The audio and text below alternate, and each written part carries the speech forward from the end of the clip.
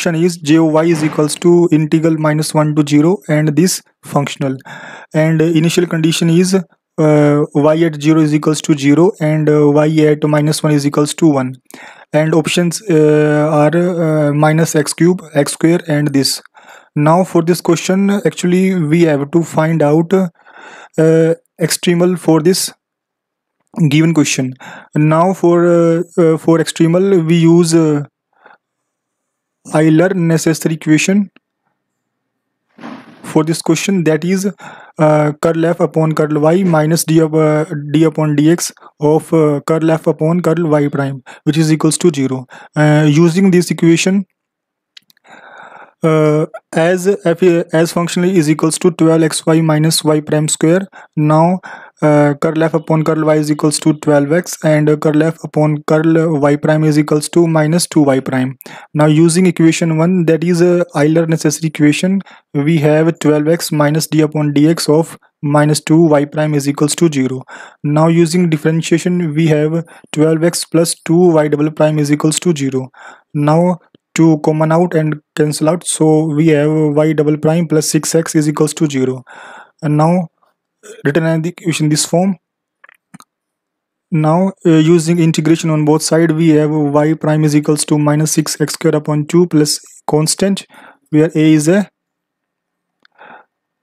arbitrary constant, and again integration with respect to x, we have y is equals to minus x cube plus ax plus b, where a and b are arbitrary constant.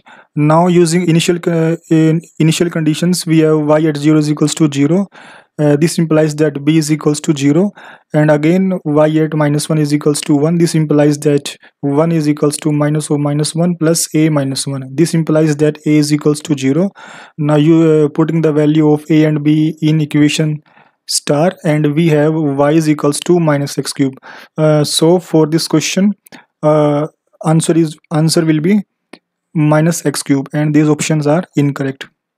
Now come to next memory based question, that is we have given that second order linear differential equation in which a into u double x plus b into u xy plus a u into xyy is equals to 0, and a and b are belongs to set of real number. Now we have to find out the reason, that is hyperbolic, parabolic, elliptic, and hyperbolic. These options actually are misprint. So pairing this given equation with the general second order differential equation, we have r is equals to a, s is equals to b, and t is equals to a. Now using standard equation for find out the nature of the reason, that is s square minus 4rt, which is equals to b square minus 4a square. Now our condition is for elliptic reason, s square minus 4rt should be less than 0. This implies that b square minus 4a square less than 0. This implies that b square less than 4a square, and this implies that in mathematics can be written as this form. This implies that mod of b less than 2 times of mod of a. Now we check, and our result match with this equation given option. So option A is correct. Also verify that for hyperbolic, s square minus 4rt greater than 0, which implies that mod of b greater than 2 times of mod of a. This implies that this incorrect and is not given, so cut out. And now for parabolic, s square minus 4rt is equals to 0. This implies that b square minus 4a square is equals to 0, and further calculation mod of b is equals to 2 times of mod of a. And in given option we have this inequality. So option for this question, option C is correct. Now come to next memory based question, that is we have given that X is a connected metric space such that cardinality of this space is at least 2, that is cardinality of this is greater than equals to 2. Now in question we have to ask that which of the following are necessary true, and given options are cardinality of x is equals to 0, cardinality of x is alif naught, and cardinality of x greater than equals to continuum, and option D, cardinality of x is equals to 2. Now we have given that X is a connected metric space such that cardinality of X is this. Now if it's have already two elements, more elements, so we let A comma B belongs to X. As this is a X is a connected metric space, this implies that any convex linear combination of A comma B belongs to X, must belongs to X. We also let X is equals to set of real line. This implies that X has at least uncountable number of element. This implies that cardinality of X is greater than equals to C. So for this question, option C is correct and option B and D are incorrect. Actually, any convex linear combination is work like a like segment which contain a uncountable number of points of metric space. That's why option C is correct. Come to next memory based question, that is let cardinality of G is 168 and G is a simple group. Actually, simple group implies that G have no proper normal subgroup. That is normal subgroup of G are G and this only. Now in question we have to ask about how many elements of orders, how many element of order 7 in G.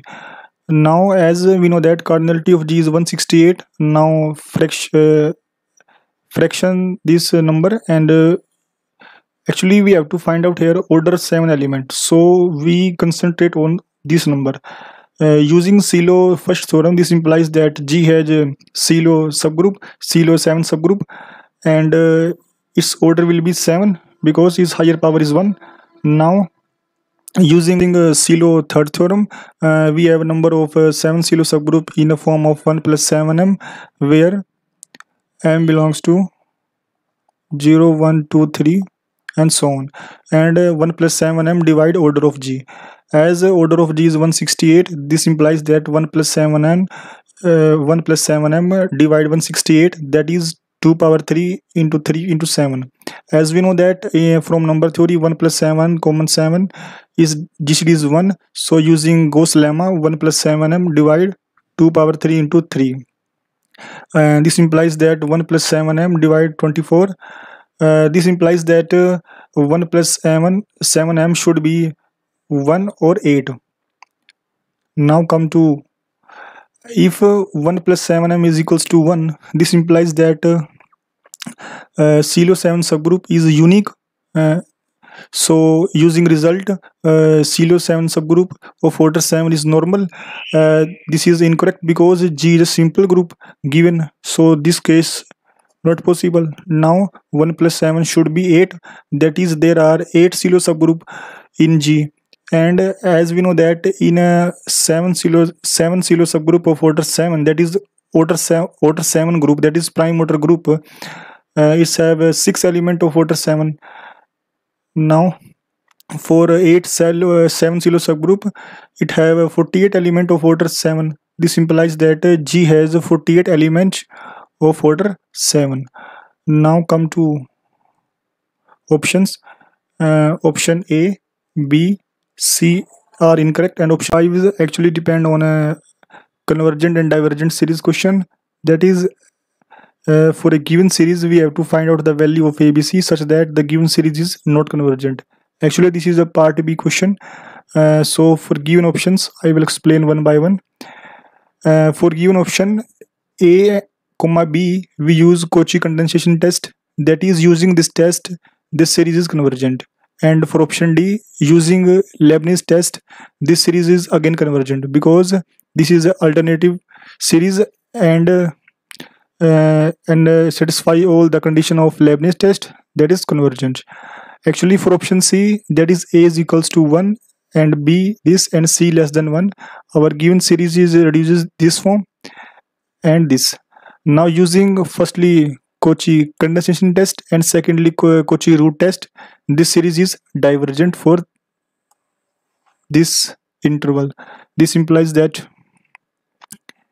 option B and B are incorrect and option D incorrect, and option C is correct. Now come to next question. Actually, this question is also based on a convergent and divergent series. For this series, an is equals to n plus 1 upon n, and we take this term as bn for sake of convenience. That is, bn is equals to minus 1 power n plus 1 and this term. And we have to find convergent, divergent, and convergent. Now come to explanation. As an is this, so an plus 1 is equals to n plus 1 plus 1 upon n plus 1, and bn equals to this form. We arrange the terms such that this plus this.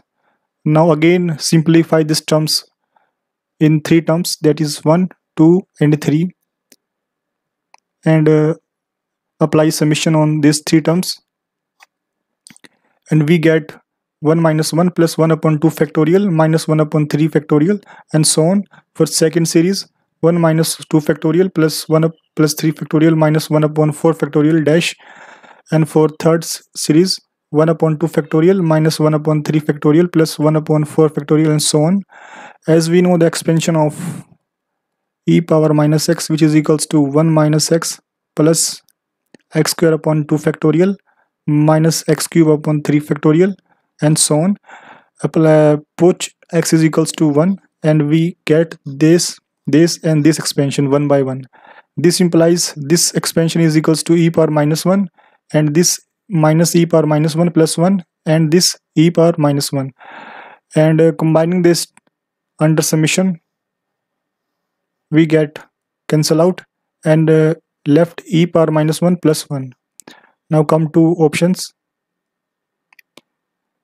Option B, C, and D are incorrect, and option A is correct.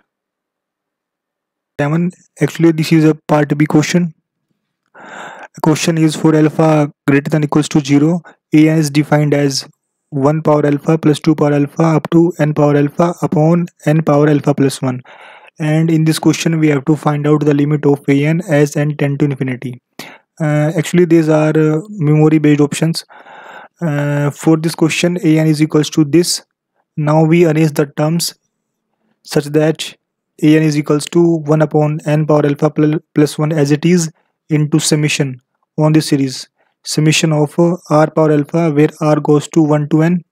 Now we arrange the term again, that is an is equals to 1 upon n summation of r upon n power alpha, where r 1 to n.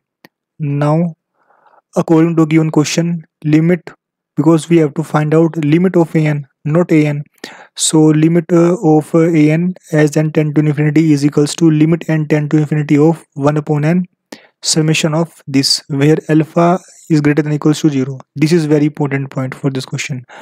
Now using sum of series technique in real analysis, that is 1 upon n equals to dx and r upon n equals to x, and this summation tends to integral, where for this integral lower limit and upper limit, that is a is equals to limit n tend to infinity of 1 upon n is fixed. This one is value of r is equals to 1 in this summation, and for upper limit, that is b is equals to upper limit of this integral is limit n tend to infinity. This n is fixed, and this n come from r is equals to n of this series, that is n upon n tend to infinity is equals to 1. Now come to further explanation. N tend to infinity of an is equals to integral of 0 to 1 x power alpha dx. Now using standard integration, this is equals to x power alpha plus 1 upon alpha plus 1, and lower limit 0 and upper limit 1. When we operate this limit on this integral, we have 1 upon alpha plus 1 minus 0, that is 1 upon alpha plus 1. So answer of this question is 1 upon alpha plus 1. Now come to options. For this question, option A incorrect, option B incorrect, option C incorrect, and option D is correct, CSIR-NET. And in this question, A is a n cross n matrix whose entries from R, and also given that rank of A power n square is equals to 0, where n is greater than equals to 2. Now in this question, we have to find out the characteristic of A such that A has n Li eigenvector. Now options: A not equals to 0 matrix, A is a 0 matrix, rank of A not equals to 0, and option D none of these. For this question, as we know that A is a n cross n matrix whose entries from R, and rank of A power n square is equals to 0. This implies that rank of A power n is equals to 0 because A is a n cross n matrix. This is also a direct result. As we know that if rank of a matrix is 0, this implies that that matrix is equals to 0. And by using definition of a nilpotent matrix, A is a nilpotent matrix here, say this equation. But in a given question, we have given that A has an linearly independent eigenvector. This implies that A is a diagonalizable matrix, say 2. From 1 and 2, this implies that A is a 0 matrix. And from the given option A is incorrect because we have, according to given question, A is a 0 matrix, and option B is correct. Option C, rank of A not equal to 0. As we know that if a matrix is 0, then rank of that matrix is 0. So option C is incorrect and option D incorrect. Now come to next memory based question, that is it's a part C question, and in this question we have given that limit superior of an is equals to minus limit inferior of an. Actually its other version is limit superior of an is equals to minus limit inferior of an. Now in this question, which of the following options satisfy star equation? Option is an is equals to 1 upon n, an is equals to minus power n into 1 plus 1 upon n, and third option an is equals to 1 plus minus 1 power n upon n, and option D is an is an enumeration of all rational numbers in open interval minus 1 to 1. Now come to explanation. For option A, as we know that an is equals to 1 upon n, limit n tend to infinity of an is equals to 0. This implies that sequence 1 upon an is convergent sequence, and this implies that its a limit superior and limits inferior are equal and are equals to limit, that is L. So in this case, from star limit superior 0 equals to minus limit inferior, this implies that this is true. So our option A is correct for according to given question. And for option B, an is equals to minus 1 power n into 1 plus 1 upon n. In this question, just use definition of a limit superior and limit inferior as we know very well, and this implies that limit superior of an is equals to 1, and limit inferior of an is equals to minus 1 and limit inferior of an is equals to minus 1. And now from star limit superior equals to minus of limit inferior, this implies that 1 is equals to 1, that is true. So according to given question, option B is also correct. Now come to option C, that is an is equals to 1 plus minus 1 power n upon n. In this case, when you apply limit n tend to infinity, this is equals to 1, that is it's a convergent sequence, and we know that in a convergent sequence limit superior and limit inferior are equal and equals to limit, that is L. So from star this implies that limit superior equals to minus of limit inferior, but we know that 1 not equals to minus 1, so false. So according to given question, option C is incorrect. Now come to option D, that is we have given that an is a sequence, that is enumeration of all rational number in open interval minus 1 to 1. Now as we know the concept of enumeration of a rational number, This implies that there exists a subsequence of an which converts to 1, and there exists a subsequence of an which converts to -1. Now this implies that limit superior equals to 1 and limit inferior of this an is equals to -1. So from star, this implies that limit superior equals to minus of limit inferior. This implies that 1 is equals to 1. That is true. So this implies that option D is also correct.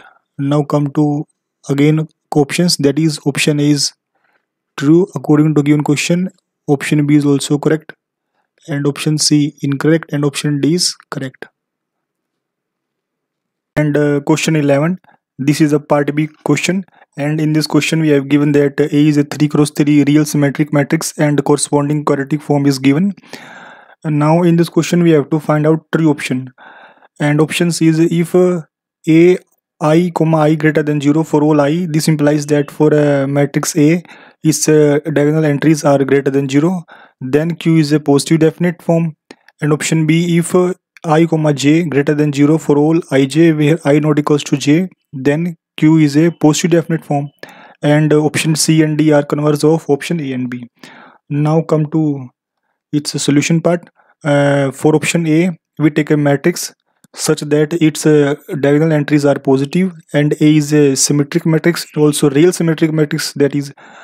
And for this matrix, we know that lambda is equals to -1 is a eigenvalue, because as we know that for eigenvalue A minus that is a determinant of A minus lambda I equals to 0. For lambda is eigenvalue, this implies that determinant of A plus I is equals to 0. We can verify from here. Now as we know that a real symmetric matrix is positive definite matrix if and only if its all eigenvalue are positive, and for this matrix eigenvalue is negative. This implies that A is not positive definite matrix, and this implies that corresponding quadratic form is not positive definite. So option A is incorrect. Now come to option B. For option B, we take a matrix 3 cross 3. Actually, this is a real symmetric matrix, and according to given condition in options, A I comma j greater than 0 for all ij such that I not equals to j. We notice that eigenvalue of this A matrix is 0, 3, 0. This implies that A cannot be positive definite matrix, because a real symmetric matrix is a positive definite matrix if and only if its all eigenvalue are positive, but its eigenvalue are not positive. So this implies that A cannot be positive definite matrix. This implies that corresponding quadratic form is not positive definite. This implies that option B is incorrect. Now come to option C. For option C, we take a matrix A such that 3 cross 3 matrix and real symmetric matrix. As we know that eigenvalue of this diagonal 3 cross 3 matrix are 1, 2, 2, which are greater than 0. This implies that A is a positive definite matrix according to definition of positive definite, because A is a symmetric matrix plus its all eigenvalue are positive, and this implies that its corresponding quadratic form is also positive definite form. But ai comma j greater than 0, this condition false, because we can take a 1 comma 2 is equals to 0. This implies that option C is also incorrect. Now come to option again, that is option A is incorrect, option B incorrect, and option C incorrect. So rest option, that is option D, is true. Actually this is a direct result, because if Q is that it's a corresponding real symmetric matrix is also positive definite, and this implies that its diagonal entries are strictly positive. So option D is correct. Now come to next question of this memory based series, that is let A is a 5 cross 5 matrix whose entries from field F, that is entries can be from Q, R and C. Now such that A inverse exists. This implies that A is invertible matrix. A is invertible matrix. So in this question we have given that suppose that characteristic polynomial of A is equals to characteristic polynomial of A inverse, then which of the following is necessarily true? And options are determinant of A square is equals to 1, determinant of power 5 is equals to 1, trace of A power 2 is equals to 1, trace of A of power 5 is equals to 1. Now come to explanation part. As we know that A is a 5 cross 5 matrix and characteristic polynomial of A is equals to characteristic polynomial of A inverse. This implies that eigenvalue of A and A inverse are same.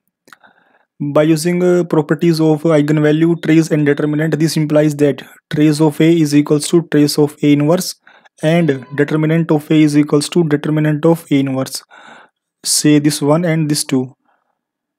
Now as we know that A into A inverse is equals to identity matrix if A inverse exists, is a well-defined result. So apply determinant both sides. This is equals to determinant of A into determinant of A inverse is equals to 1. This implies that determinant of A inverse is equals to 1 upon determinant of A. Now from 2 we have determinant of A is equals to determinant of A inverse. Already using this equation, this implies that determinant of A is equals to 1 upon determinant of A. This under cross multiplication, this implies that determinant of A whole square is equals to 1. This implies that in general option A is correct and option B, C and D are incorrect. Now also explain rest options. Determinant of A, we have 5 power of determinant of A is equals to determinant of A. As we know that square of determinant of A is equals to 1 implies determinant of A is equals to plus minus 1. So this just plus minus 1, which in general not equals to 1. So option B is incorrect. Now for option C and D, let's take a matrix such that eigenvalue of A is equals to 1 1 1 iota minus iota. Now this implies that eigenvalue of A inverse is equals to 1 1 1 iota minus iota. So trace of A is equals to 1 plus 1 plus 1 iota minus iota, which is equals to 3. Now for option C, trace of square of a trace of A is equals to 3 power 2, which is equals to 9, which cannot be equals to 1. So option C incorrect. For option D, 5 power of trace of A is equals to 3 power 5, which cannot be equals to 1. So again option D is incorrect. Actually this is a part B question, and in given question A and N, B and R two bounded sequences in R, then which of the following option is true? We have this 4 option in which we have to find out correct one. Now come, that is, as we know that sequence AN and sequence BN are bounded sequence in R. This implies that using definition of a bounded sequence, there exists N1 such that mode of AN less than equals to K1, and there exists N2 such that mode of BN less than equals to K2. Now as we know that this inequality, that is mode of AN plus minus 1 power n BN mode less than equals to mode of AN plus mode of this. And now again simplify this, that is this less than equals to mode of AN plus mode of BN. Now using 1 and 2, that is mode of AN less than equals to K1 and mode of BN less than equals to K2. This implies that mode of this sequence less than equals to K1 plus K2. This implies that this sequence is bounded sequence, and in a real analysis we know that if a sequence is bounded, then its limit superior and limit inferior must exist. So using this result we can say that option A is incorrect, because in given option we have given that limit superior of this may not exist. So this option incorrect. Now come to next option. For option B, option B we have given that limit superior of AN plus minus 1 power n into BN equals to limit superior of an plus mod of limit superior of bn. Now for this option we take a counter example, that is an is equals to minus 1 power n plus 1 and bn is equals to 1. Now using these two sequences, an plus minus 1 power bn sequence convert to null sequence, and we know that limit superior of null sequence is 0, and using these sequences, limit superior of an is equals to 1 and limit superior of bn is equals to 1. Now putting these values in a given option inequality, that is 0 equals to 1 plus mod 1, this implies that 0 is equals to 2, which is impossible. This implies that option B is incorrect. Now come to option C, and in option C we have given that this inequality. Now for this inequality we take counter example, that is we take a sequence an is equals to null sequence and sequence bn is equals to constant sequence, where constant is equals to -5. Now using these two sequence, we have a limit superior of an is equals to 0 and limit superior of this constant sequence is equals to -5. Now using these two sequences, our sequence an plus minus 1 power n into bn sequence converted to minus 1 power n into -5. As we know that limit superior of this sequence, that is this sequence, is equals to 5. Now putting this value of this superior of sequences in this given inequality, we have 5 less than equals to 0 minus 5. This implies that 5 less than equals to -5. This is impossible. This implies that option C is again incorrect. Now come to option